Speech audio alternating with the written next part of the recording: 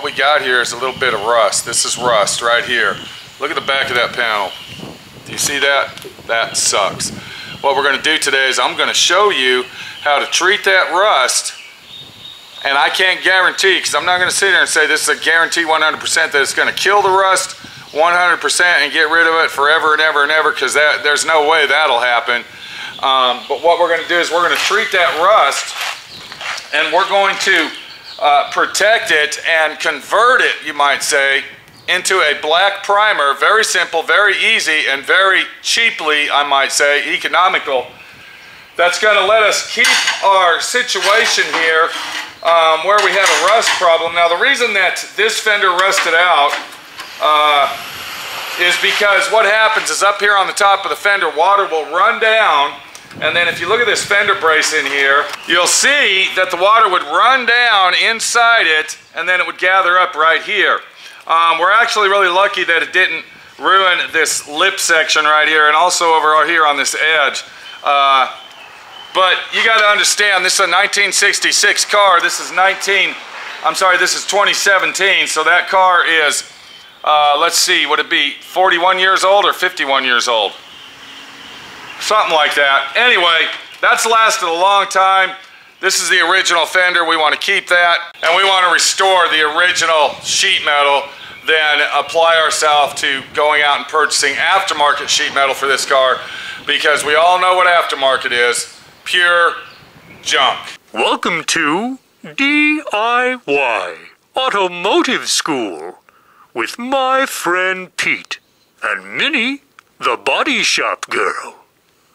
It's everything you need to know about cars and more.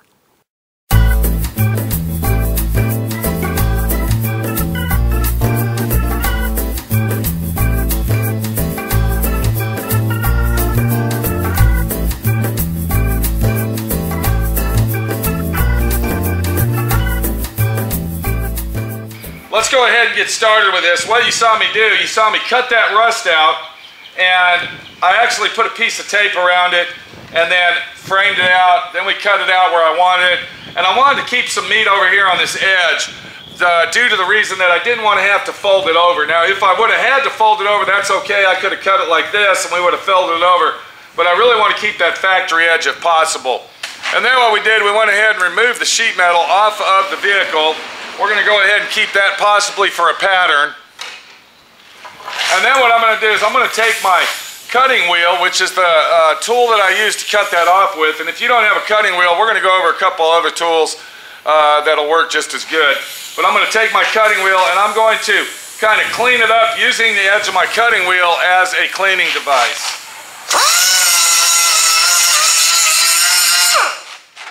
And if you notice, I do have safety glasses on, and in a situation like this, which I usually do 99.9% of the time unless I'm making a video, is wear a dust mask. You don't really want to breathe this in. This is dangerous. So I'm only doing this way so I can talk to you and teach you, but always remember, safety is your #1 situation when it comes to tools. Don't do anything without eye protection. Remember that.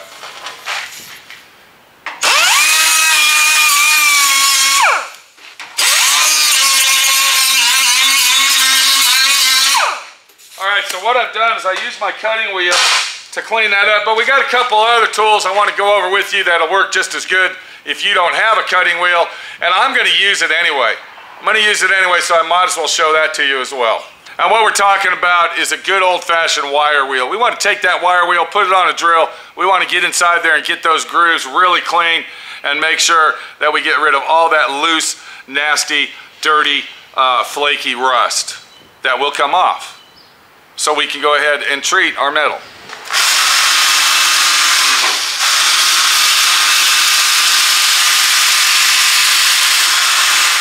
Okay, so what we've done, we've taken our cutting wheel, we got rid of all the hard flaky stuff, we went ahead and used our wire wheel on our cordless drill to go ahead and clean everything else out. What we're going to do is we're going to take one more tool, and this is just a precautionist tool. You know, just to go over it one more time to say we did it, is I'm going to take my Rollo-Lock, which is a 2-inch 36 grit Rollo-Lock pad, with my little air grinder here, and we're going to go ahead and clean that up as well. We're using it.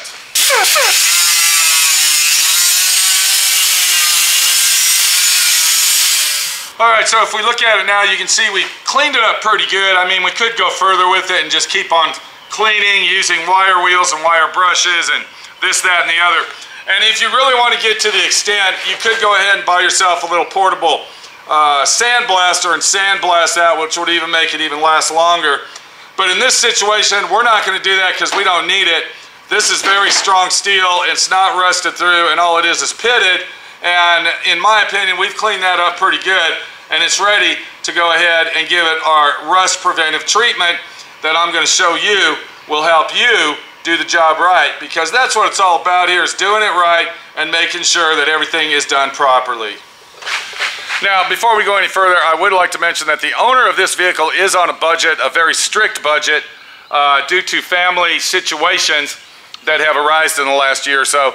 And since I was working on the car already, he wants to go ahead and finish the car to get it out of my shop and back into his garage. Now, we're not going to go ahead and paint this, but part of the deal was that we were going to go ahead and fix this rust. And the original plan was that we were going to buy a panel for the fender. You can buy this aftermarket panel that's a complete replacement panel. We were going to go ahead and buy that, and then we would go ahead and cut the spot welds off around the edge, cut it, and then we would replace perfect situation. And that way we'd be able to get all the way up inside here where, you know, I'm sure this is where the rust stops right here. It doesn't really go up any farther, because that's where, like I said, the leaves and the debris and all the dirt gathers and it just collects moisture. But yeah, that was our plan in the beginning. Now that he's on this strict diet style fucking budget situation, we have now went ahead and we are just cutting out what is rusted, and then we're going to treat this with the best way possible, and that's the situation here. All right, that's what we're talking about, is we're talking about budgets. We're talking about you're doing this at home, you're restoring this car. You know, this is going to last, what I'm going to show you will last another 50 years. It'll last longer than you own the car, is what I'm showing you. Trust me, I'm telling you this. You don't have to go to the extreme of spending thousands of dollars of sandblasting it and tearing it down in pieces and all this other shit. Don't be worried about rust. Rust doesn't sleep, but we can kill rust. We can stop rust to a point where it won't come back for a very long time. And the product I'm talking about is this product right here. This is called Rust Treatment. You can buy this at your local automotive parts supply store. I will tell you, I don't like to advertise, but I purchased this over at Napa Auto Parts. I saw it over there. I tried it. I liked it. It really works good. And what it does, it converts that rust into a very hard enamel style, what can we say, primer. It turns it solid black and it turns it in primer. Apply 2 to 3 full wet coats of this. You got to wait until it dries to actually, you know, see the situation, and I'm going to show you that. But this stuff really does work, and I believe this can right here that I'm looking at, this can of this rust treatment, cost like $6 or something, $5.50, $6. You used to only be able to buy this through special suppliers that was not available to the wholesale, to the retail crowd such as you and me. But now, Napa Auto Parts carries this, and I'm going to tell you, it really, really works good. So before you use this, you want to go ahead and shake it up really good. I'm sure there's chemicals in there that have to be, you know, mixed up to make it work properly. And what we're going to do is we're going to take this and we're going to spray this area, and we're going to get up as far as we can up in there, and then we're going to saturate it down in here as well. And then we're going to let that dry, and then we'll come back and we're going to do that 2 or 3 times to make sure that it's really, really coated good. And then we'll be back to see what happens, of course, when we're all done. But let me go ahead and at least put 1 coat on so you can see that in action. And then when it's all done and we have applied our 3 full wet coats of right here, yes, then we'll come back and look at it again.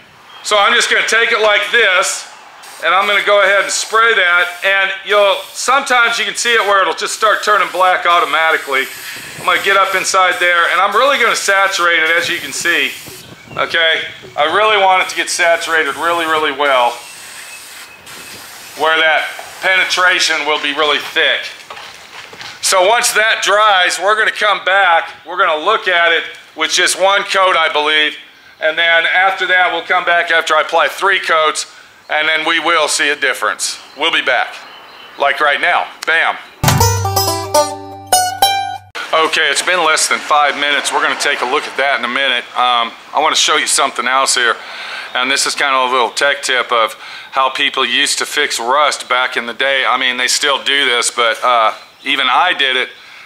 You know, you can only do for as much money as you got. You see what I'm saying? You can only repair something or go to the extreme for how much you can afford to do it.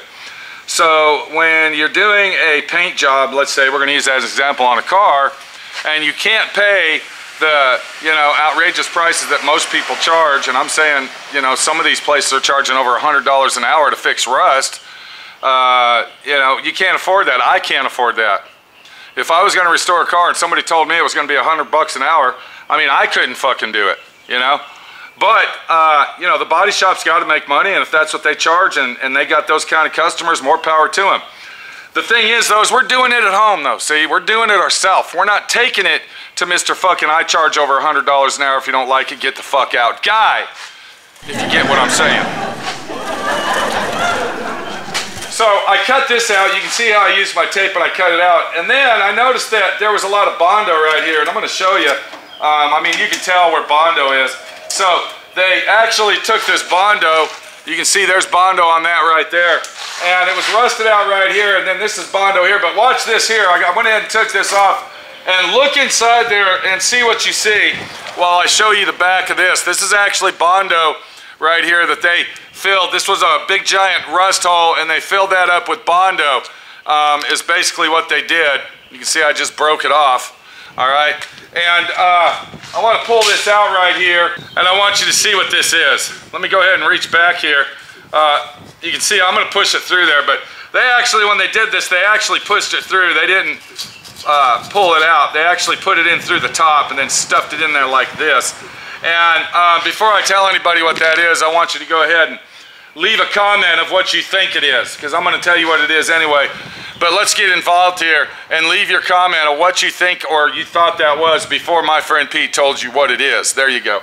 And as we're talking about comments, if you're not a subscriber to this channel right here, DIY Auto School, subscribe now. And also hit the notification button, because when you do that, that will notify you of all the brand new videos that I upload. And believe me, if you're a newcomer here, I upload a lot of videos that can help you, the DIY guy that wants to do this himself. So now that we've thought about it and we got a couple answers of what you think it is, I'm going to go ahead and pull that out.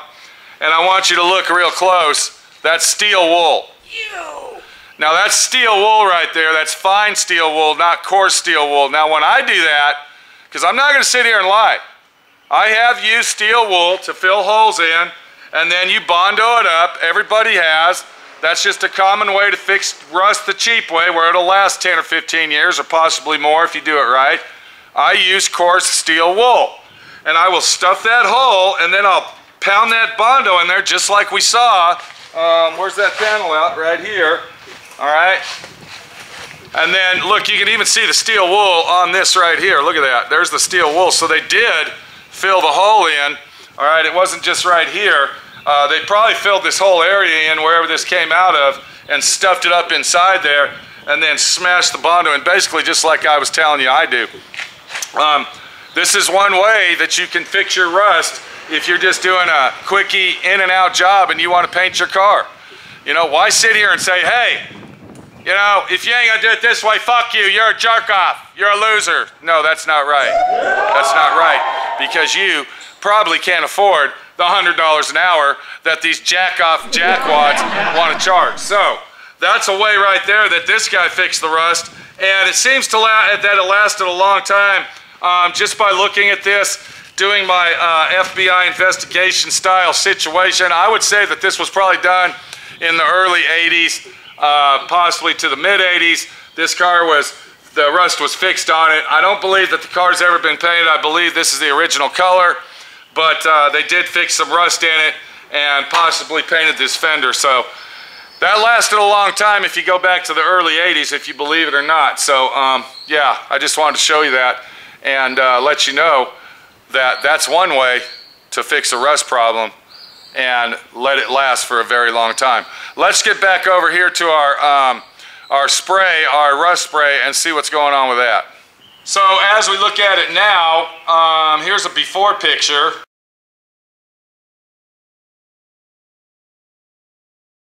And then this is after, about 5 minutes later. You can see that it's turning black, it's drying, and it is penetrating into that rust and converting that rust into a usable, super hard finish of penetration that will not kill the rust. I don't know if it'll kill it 100%. I can't sit here and say I'm a chemist, but it will cure that rust for a very, very long time, and possibly longer than you will own the car. So you can see the difference from right here after using the rust treatment versus not using the rust treatment, and only after one coat of the rust treatment you can see the difference. I'm going to go ahead and spray another coat on there because, like I said, I want to get it nice and juicy and make sure that that's covered very, very well, and I want to get at least 3 coats on it. So convert your rust from this to this and make it worthy enough to say, I'm going to have a rust-free car as long as I own it, and that's all I care about, because I don't have the money to say I can charge and pay over $100 an hour for somebody to do this. This is Pete, my friend Pete. We got rust treated here, rust not treated. You tell me, you give me your opinion. What do you think about the situation? And leave a comment below, right here below. And subscribe to me, D.I.Y. Auto School, that's me. And make sure you hit the notification button. And if you are a subscriber, click that notification button. Click it. Click the notification button so you can be notified every time I upload a video, which is quite often. And I'd like to say one more thing. Don't forget to join me and Minnie the Body Shop Girl on Friday nights around 6 o'clock Central Time, 6 o'clock p.m. Central Time, around that time every Friday night for Live Lesson Fridays, right here at D.I.Y. Auto School with my friend Pete. Minnie the Body Shop Girl's not here, but she will be here on Friday nights, and make sure you tune into that. Hit that notification button so you can be the viewer of D.I.Y. Auto School to do it right, because if you're not doing it right, you're not doing it at all, buddy. All right, I put these fenders to the side because I wanted that, the rust preventive stuff to really kick in. You can see this is dry, and I want you to take a good look at that. It's really shocking and unbelievable that this stuff has really done the trick to that extreme. It's really penetrated into the metal, and it has created a barrier between the rust and the metal itself and converted everything to a solid hardcore black primer. And you can see where I painted the last coat right here, and it really works out good. So this is the situation you got. I just wanted to come back and show everybody this, that these are 100% authentic, original truth going on here. This is the truth. This isn't no shyster. This isn't black paint. You can see right here, I mean, even this, it's like real super thick. So the stuff works, believe me. And if you're looking for something that's gonna work, this is it right here. Go over to your local, it says right here, destroys rust on contact. I'm starting to believe it might. So go over to your local Napa Auto Parts store and look this up and check it out, because it's well worth $6 a can. I can tell you that. We'll see you later. Thanks for watching D.I.Y. Automotive School. Classes don't stop till you know everything.